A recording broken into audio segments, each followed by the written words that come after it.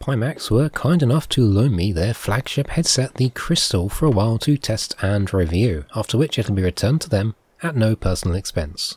And today we're putting it through its paces, focusing on some test cases within Digital Combat Simulator DCS, rather than the headset in general. The Crystal is what I consider a true next-generation VR headset with foveated rendering tied to the eye tracking, a necessary feature to drive the 288 squared resolution per eye, reducing the exponential performance demands of such a high pixel density. Although not without its difficulties, it's shaping up as an impressive headset. The first test is that of the legal eyesight requirement for driving in the UK, reading a license plate at 20 meters. Please note the capture mirror resolution you see is not representative of the headset's picture. And this is admittedly a non-scientific test, so we're here lined up in the correct distance per the sim behind some plates. Pleasantly, I'm able to read them all without any real difficulty, in particular the UK style plates representing the best analog. Reversing back until only just readable, we get about 26 meters away before it becomes impractical to read, so the Pimax does indeed deliver on eyesight. I'd say, as with all VR headsets, we're still effectively short-sighted. You've also got zoom VR tools, at least in DCS, but these have always felt as a bit of a crutch. But with its impressive 42 pixels per degree of vision, reading our cockpit lives up to its namesake, crystal clear. Putting this into practical application, formation flying is a breeze. VR grants you depth perception and of course better situational presence. I'll mention I find myself struggling to judge closure distance correctly versus non-VR when joining up, and this owes to the distance resolution, but otherwise you'll easily pick up on all the details once together. In fact, you might remember my mention of the Valve Index review, where you could only just read the signal lights under the nose without making use of zoom, whilst the Crystal renders it very clearly. This is useful as it'll stop you tunnel visioning and keep your depth perception, which is otherwise lost when using VR zoom, granting you the ability to fully utilise your peripheral vision, which is crucial for good position keeping. Hooking up with a tanker has never been easier. I don't feel held back whatsoever. Stress testing, we're going to talk air to ground. In this environment you really must make use of VR zoom if you're looking out the window. Whilst I've surprised myself with the ability to occasionally spot things without it, you really will struggle versus zoom available on a desktop.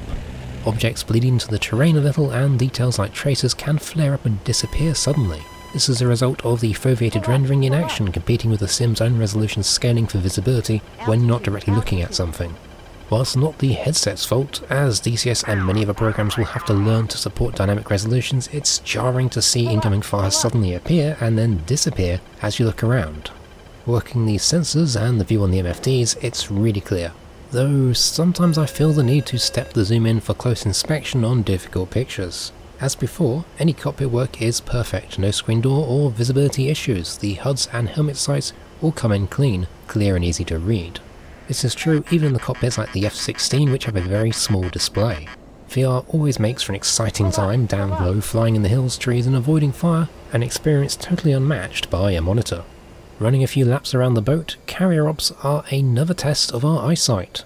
Spotting the deck and pattern work is a pleasure. Sadly, it's really not practical yet to look at the board on deck directly as you're entering the groove.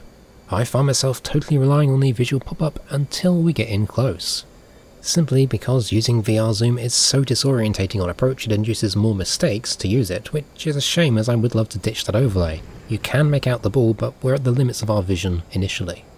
Night flying is where things get a little tricky. The first issue is everything dark will have a grey overtone.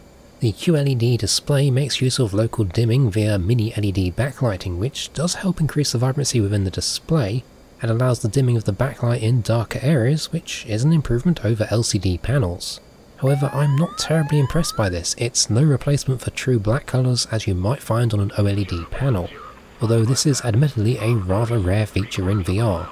Otherwise, I'd found no issues with the lens glare off of bright objects within the cockpit. The second issue is again down to the foveated rendering. I cannot demonstrate this visually on a mirror sadly, but in effect the brightness of the landing lights appear to suddenly change quite significantly. Looking away they'd be lit up strong, big and blocky. Looking at it they'd suddenly dim to less than half the size. Ultimately you can combat this by increasing the resolution scale outside of your eye tracked area, but at the expense of performance. Again, this is a rendering issue, less so the headset's fault.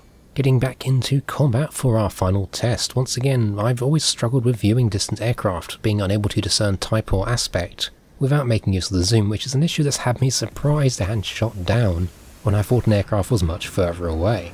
Flying Cold War, limited aircraft, you will be at a disadvantage in the longer distance visual engagements, at least without a radar to assist your eyesight, or the use of VR zoom.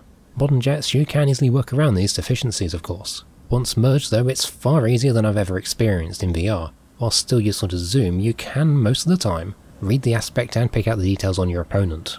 The field of view is strong here too. If you've ever used a narrow headset like the Vive or Quest, you would find yourself turning nearly totally around in the seat, or looking directly up, to track, which strains your neck. The Crystal, whilst not outstanding, is wider than the average headset.